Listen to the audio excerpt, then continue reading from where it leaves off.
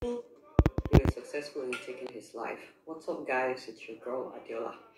On September 12th, 27-year-old Afro singer Ilerioluwa Oladimeji Aloba, popularly known as Mobad, allegedly died from ear infection. Who dies of ear infection in Nigeria? Even old Buhari did not die when he had ear infection. They don't even know how to lie about the cause of his death. But you know, the focus of this video is the fact that the Nigerian police, precisely the Assistant Inspector General of Police in Ikoyi, Lagos, received a petition on June 27th from Mobad, saying that music and show promoter Sam Larry, who's a friend of Naira Marley, and about 15 other people made an attempt on his life on June 25th.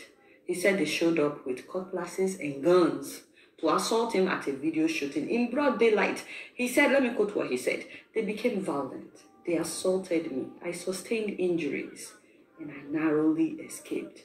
Till date, they are still threatening to kill me if I'm seen. Sir, I call on your office to save my life." He even said, "Thank you for your timely intervention."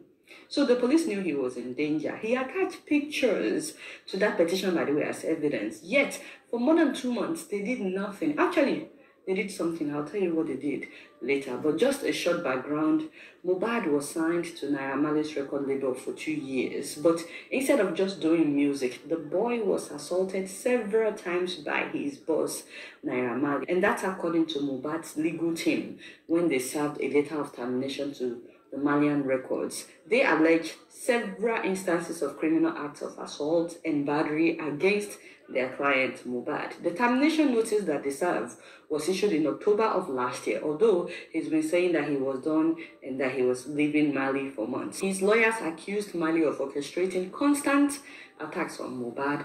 Of course, several videos of him being assaulted have surfaced online. You don't do what you want to do, no. You don't do. You see what I'm married to Mobad, see? Like this. And his legal team also stated that Naira Marley failed to pay advances that he owed Mobad, including royalties from Mobad's intellectual property since 2019. So not only was he being physically assaulted, he was also financially assaulted. They were stealing his money. They were using him basically. But you know, the assault escalated the moment he announced that he was leaving Naira Marley's record. So they were not treating him well, yet they didn't want him to leave because they were benefited. In fact, I need to do a whole show on his tweets where he was crying for help, and the lyrics of his song, which we are now all realizing that they were all cries for help. But you know, on October 5th, he tweeted something that really broke my heart about his assault at Marley's house, including how they assaulted his producer and another friend that he went with. I guess he went there to show Marley his new producer in order to get his blessing. Big mistake. But you know, this tweet broke my heart the most. He said, "World, please help me. I'm dying inside." And he attached this video. I shot the boy Mobad. Swala. And then I did you. I did you. Osari Pumole. I shot the boy and she. I shot the boy and she. Over Lomo. And then I was fucking there. Oh, Allah. Nice one. Come on, where they go? Wow. He also posted pictures. So since October of last year, Mobad had been on his own. He called his own record label Immolenization.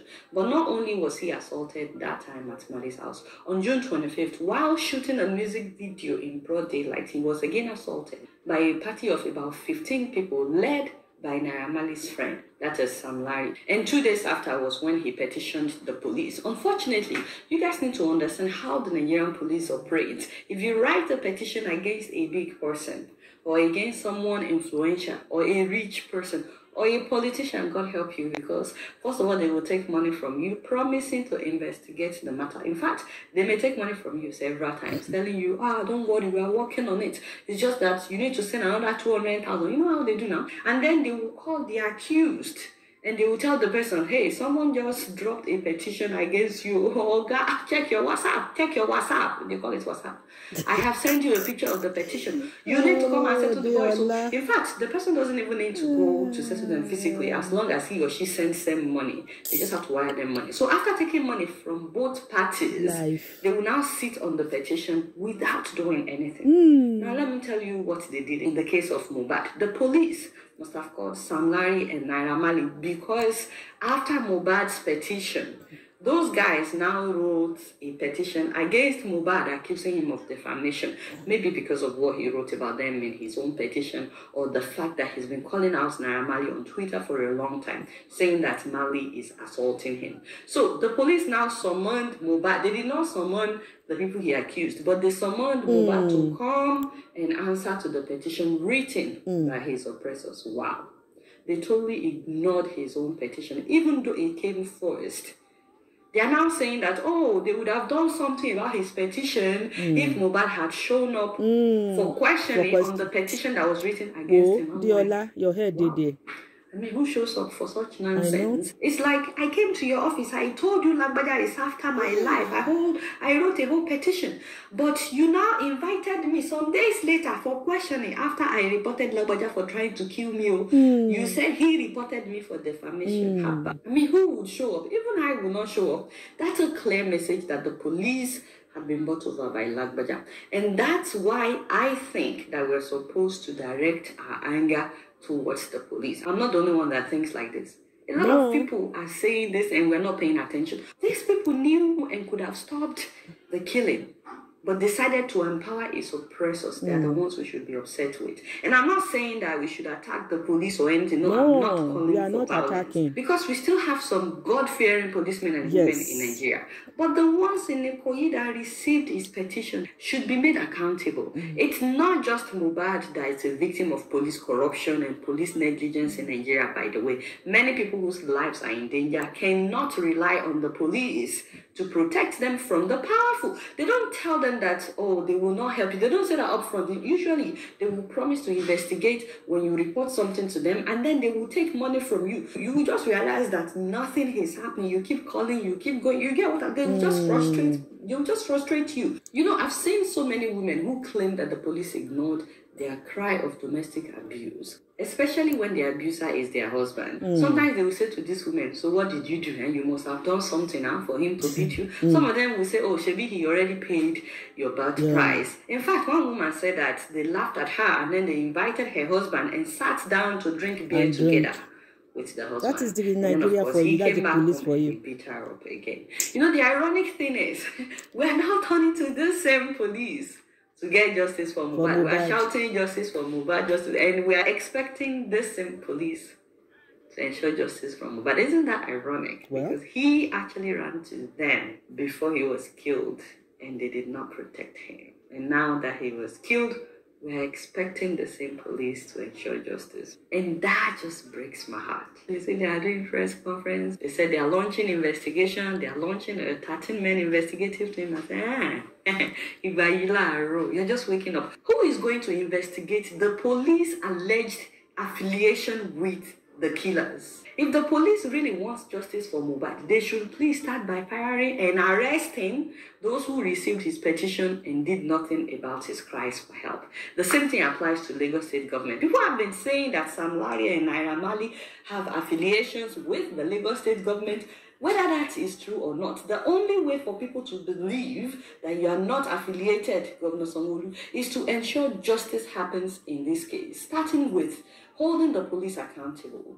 It's not enough to announce on Twitter several days after that you have called an investigation by the police and by the DSS. Use the way the police handle this matter as a warning for those who are corrupt among our officers. Also, those who are corrupt among our NDLEA officers, the National Drug Law Enforcement Agency, because they're also involved in this case. And let's not forget that Mobad said in his petition that those who came to assault him mentioned that they work for the monarch or by legacy. We're not accusing the monarch of anything, but I think that also needs to be investigated. He said they were boasting that they work for by legacy.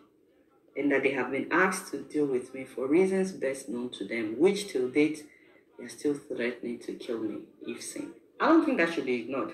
I'm not saying that the monarch is guilty or not, but I think Mobad wrote something here that we should also pay attention to. And another reason the governor must ensure justice in this case is to let people know that it's not okay to bully, to harass, or to assault anyone just because they are under you, or you think you're the one making them popular. Otherwise, such will continue to happen, and many more people will die due to police negligence, due to police corruption. There's just like too many layers on this story. By the way, the police saying that they are trying to investigate. People have been posting a lot of evidence online, on social media platforms.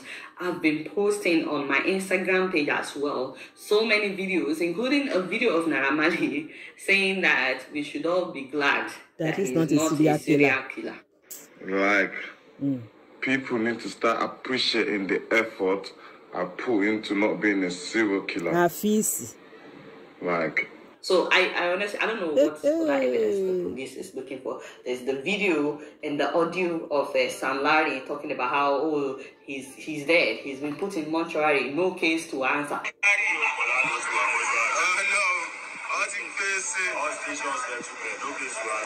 Nigeria police, since you say you are investigating, first of all, start by investigating yourself. And then people have been posting a lot of evidence online. This thing should not take long. This is how they will drag the matter out. Yeah, let's see now. Shout. After some weeks, we'll forget and more.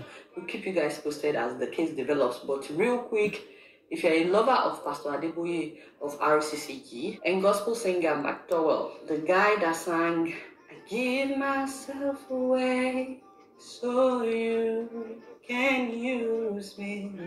I give myself away. And you live in the New York area, RCCG wants me to let you know that Pastor Adeboye and McDowell will be live at Belmont Park in Queens, New York. This is the address on the screen. This Thursday, September 21st from 7 to 11 p.m. I'm so sorry for just announcing this. They've actually told me a while back. But if you can make it, it will be free. But they would love for you to register if you can before coming. You just have to scan the code. That's the code that they sent. And then you could register.